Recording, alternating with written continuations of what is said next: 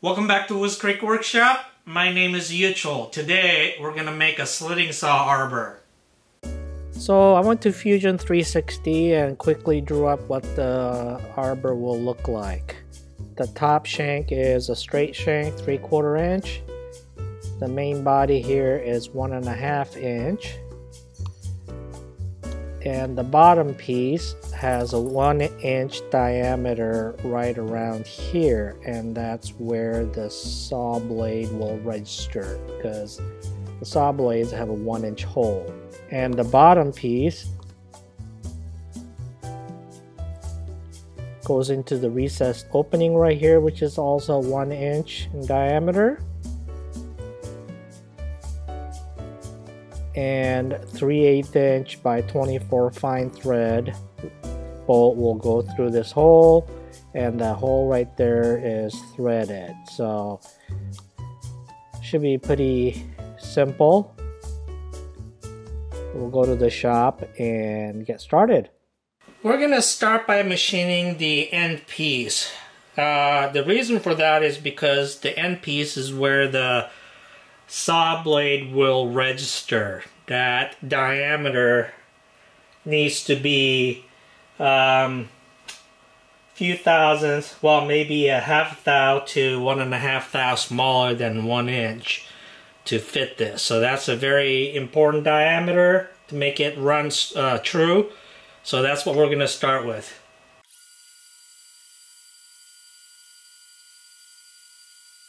I should mention this is 4140. It's about 1 3/4 inch, and the outside diameter, needs to be 1.5, and obviously the smaller diameter where the blade registers needs to be just shy of 1 inch. So we're gonna take it down to 1.5 first.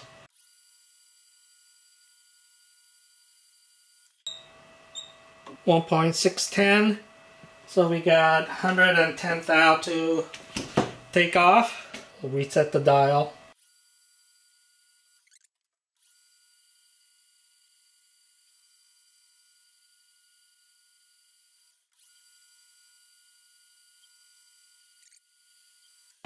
Anyway, while I was talking and turning, I almost had a hot chip fly into my mouth, so I better be careful. I guess just safety glasses aren't enough anymore.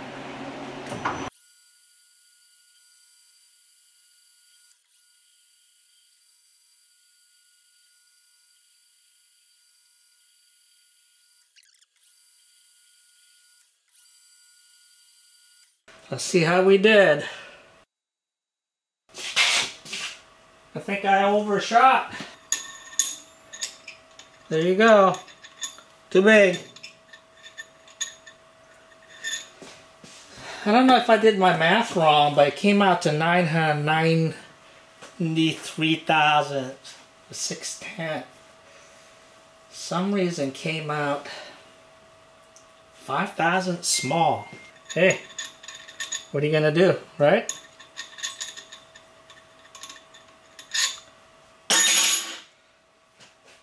Well, to forge ahead. And no, I won't edit that out.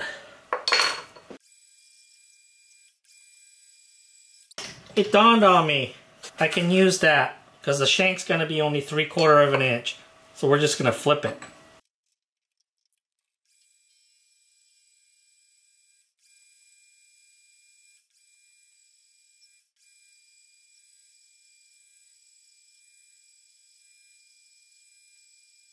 Alright, let's see where we are.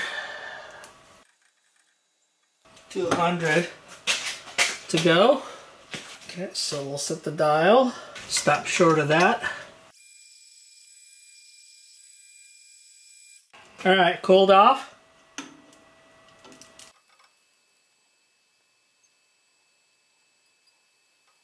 .0395. So just shy of 40,000. About 40 thousandths to come off. We'll take 35 off and sneak up to it.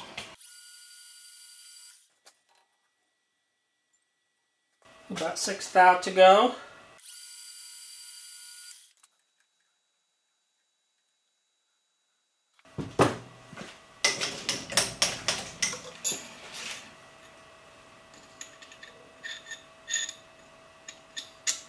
Turned out small. I better check my mic. Check, check, check 2. Sibilance, check. I think they may be off. Wait a minute. I think we need to talk about what just happened. After all, 2 out of every 10 psychologists says couples should talk about the problems. You just saw me scrap 2 pieces because the dimensions didn't come out right. What you don't know is there's a 3rd piece that I'm not including in the video. So why does it all of a sudden that I start making scrap parts? Sure, we all make wrong dimensions time to time, but 3 pieces in a row? Well, I figured out. This beautiful box contains what's supposed to be one of the most precise measuring tools in your shop. In fact, it contains 3.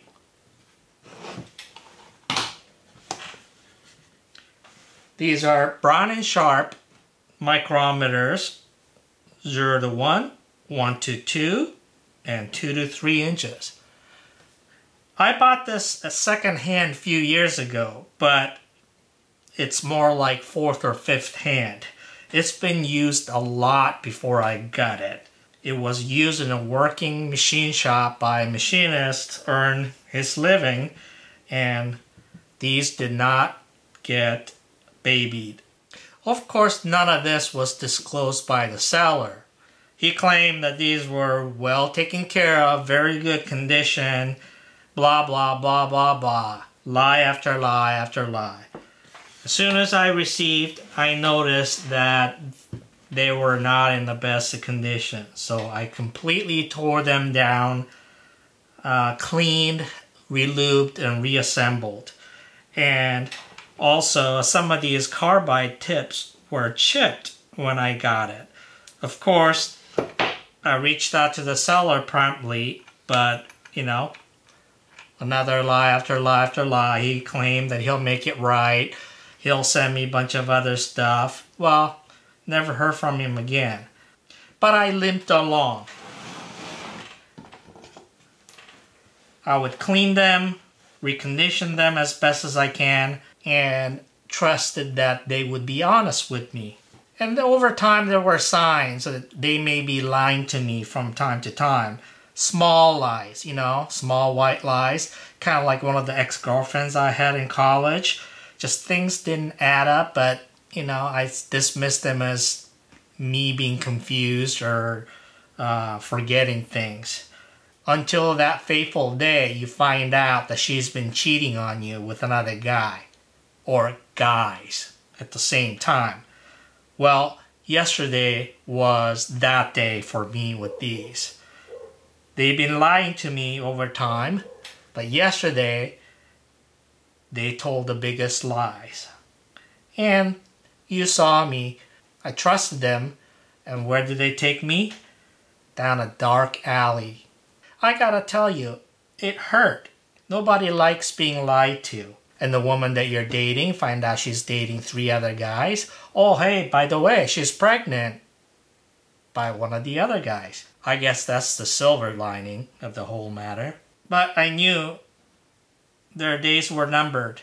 They're very loose. The knobs, friction, couldn't be adjusted. It's really difficult to get a good feel as to when you have a perfect diameter. And it was just time to go our separate ways, and it has been for a long time. I just didn't want to accept it. And the girl in college? Well, we dated 2 or 3 more weeks after that. I mean, she was hot. So I was standing there in front of the lathe, fuming, being reminded me of that fateful day in college. It was all crawling back in my head. The rage was filling inside, brewing like bad coffee. And then my wife walks in and she says, "What's going on?" So I explained to her, "Hey, I just got lied and cheated on again. and left me high and dry. That's when she said, Honey, just buy new ones. and I said, honey, they're very expensive. And she says, So what? and I said, what do you mean, so what? And she says, Just buy new ones. and I said, but honey, she's beautiful. I mean, they're beautiful. And she says, How many bad parts are you gonna make? and with those words, I knew what I had to do. It was time to say goodbye. I think I shed a few tears. I was sad. But, you know, we all must pick up and move on, right? So meet my new Mitutoyo and talk about beauty. I present to you Mitutoyo Quantum Mic. Why Quantum Mic? Because they haven't come out with Quant 3 mic. Duh. This one happens to be 1 to 2 inches.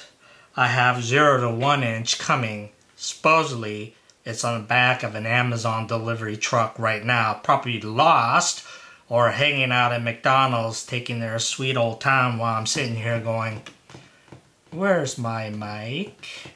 Check 1, sibilance. Anyway, no more counting and adding 25, 50, 75 and flipping over to look at the split lines. This baby is beautiful. But I'm not going to throw these out.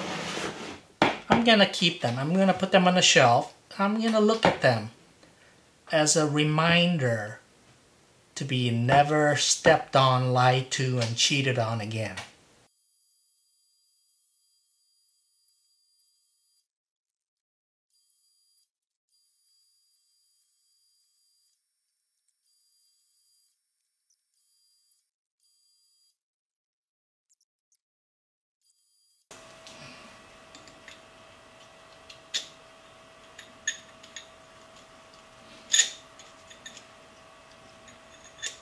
Perfect fit. What a pain in the butt. Alright, so we're gonna go in and relieve that corner there.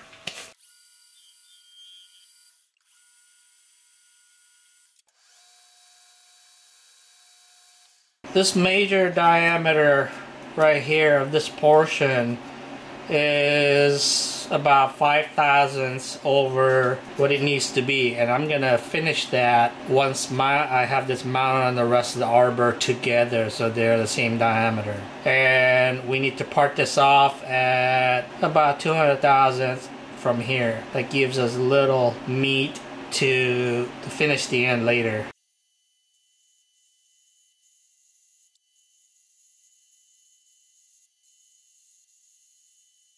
Next, we're gonna clean up the surface here, and we're gonna drill out the hole for the bolt and recess for the head of the bolt.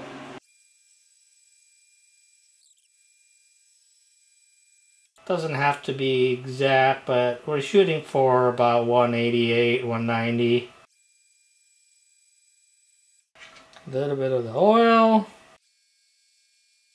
Now, clearance hole for a 3/8 inch bolt is supposed to be, let's come here.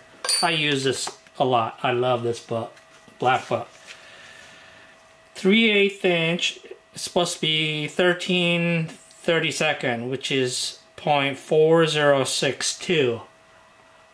But I want a little bit tighter than that. So I'm gonna go with letter W, which is 0.386, I think.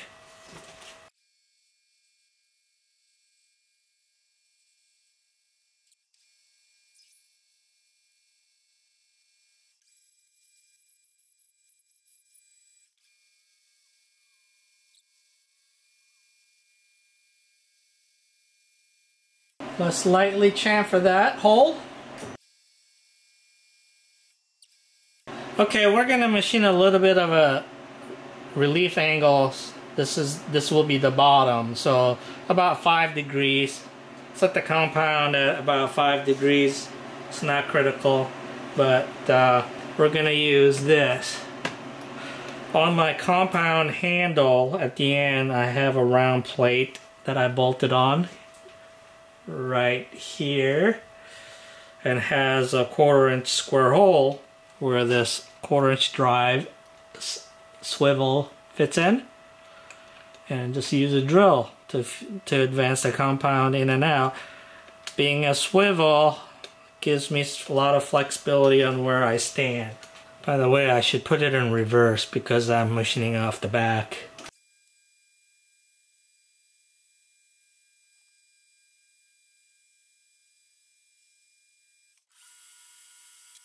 Now we're going to work on the main arbor now. I'm going to start with the 3/4-inch shank first, because then I can register off of that the rest of the body. So just easier to keep it all aligned.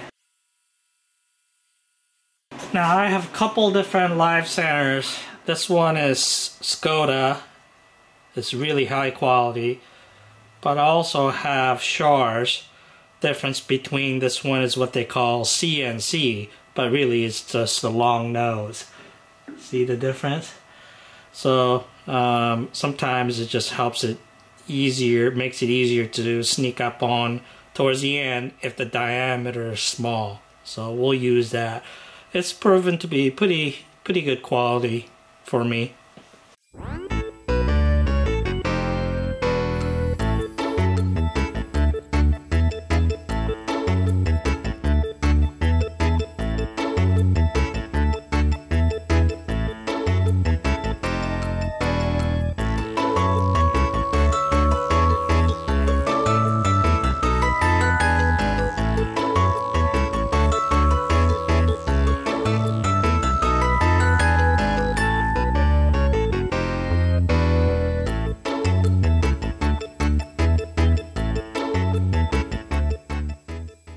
I'm gonna have to make a little chip shield or something because I'm having to use a piece of paper to protect my face. The part has cooled. I took a measurement. We're about just over 900 thousandths, so we got 150 thousandths to whittle away. So let's get to it.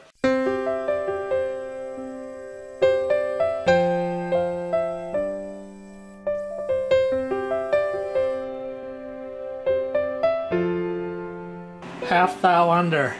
I'm okay with that.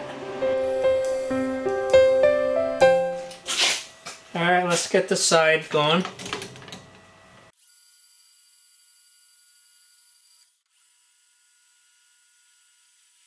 I guess I might as well just start with the tapping hole. The letter Q, 0.3320.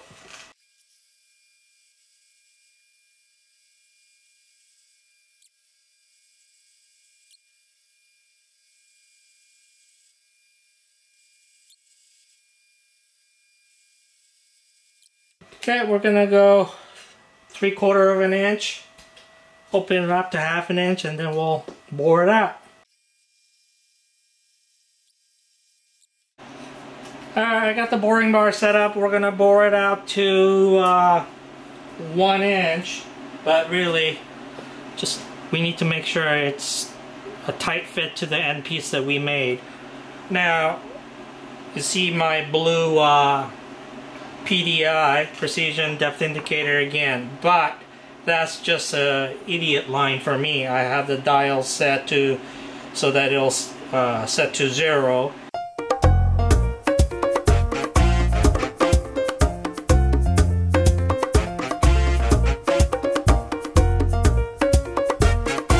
I swapped out the boring bar to a bigger one.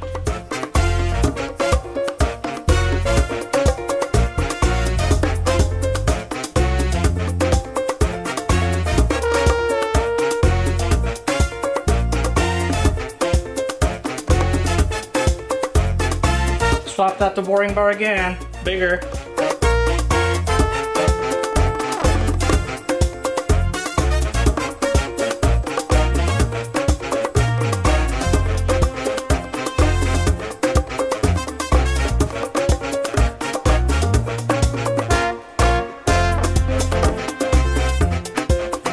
$9.90 45. So I think we just spring past.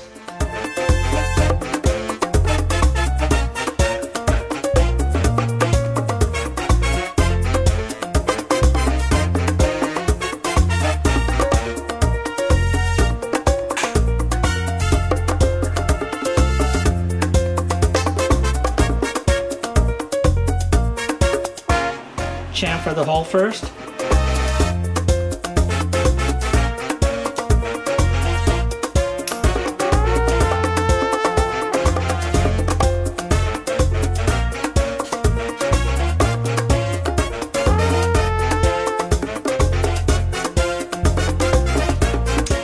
.3/8 24 fine thread.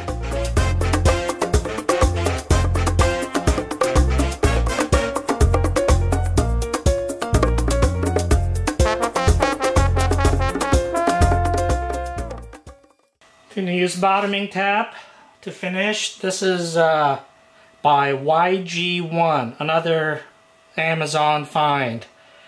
These are really good. I got a few YG1 taps and they're just awesome. They're Korean made. And I'm not saying that just because I'm Korean. That would be racist. Well, actually, I forgot to put some oil on it. Always use oil. Although it has a special coating, it makes it pretty slick. Cool. Now, they YG1 they sell F4 series and F8 series. This is F8. It costs a little more, but has a special coating that just makes tapping effortless. This is 3/8 24 fine pitch thread.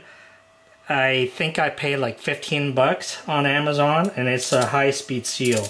Very good. I was able to buy a 3/8 fine thread hex cap bolt. With that piece cooled off now, it's a perfect fit. Very nice. So we want to finalize the outside diameter of the main body with the end cap all together. The end cap is pretty darn close. I think it was only like 5 thousandths off, so it doesn't need much.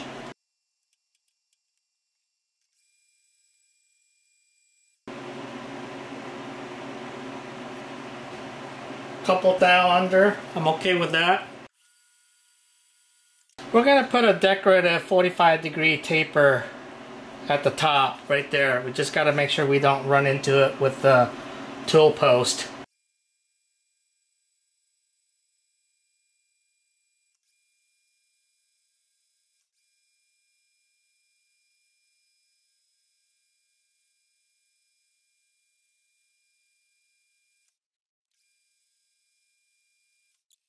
I gave it a quick polish with emery cloth and some WD-40.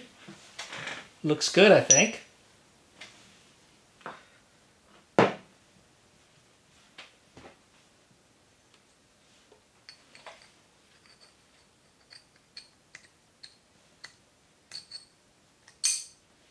That is a perfect fit.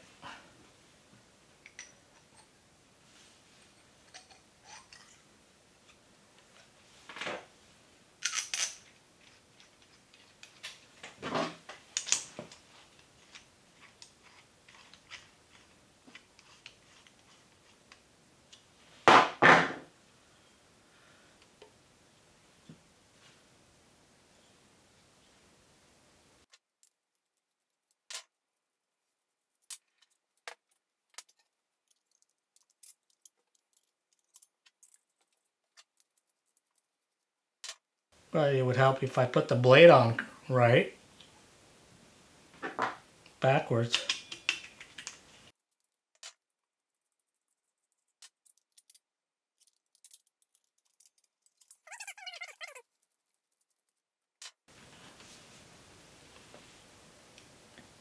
I think it turned out pretty good. Well, the saw arbor came out beautiful. Just unfortunately, it took us a little bit of a detour to get there. You know, shortly after I broke up with that girlfriend in college, I ended up at a party and ran into my old high school friend. He and I were just chit-chatting, and he was pretty bummed. I was pretty bummed, and found out that he had just broken up with his girlfriend too. And I said, hey, me too. And he says, well, you know, he found out she was cheating on him. And I said, hey, me too. And he says, yeah, it's pretty bad. And I said, yeah, it's pretty bad. And he said, he also found out that she was pregnant by some other guy. And I said, hey, me too. And just a little more talking, and we found out that he and I were dating the same girl at the same time. And once he found that out, he got pretty mad at me, and he thought, hey, you know, what were you doing with my girlfriend? And I said, well, what were you doing with my girlfriend?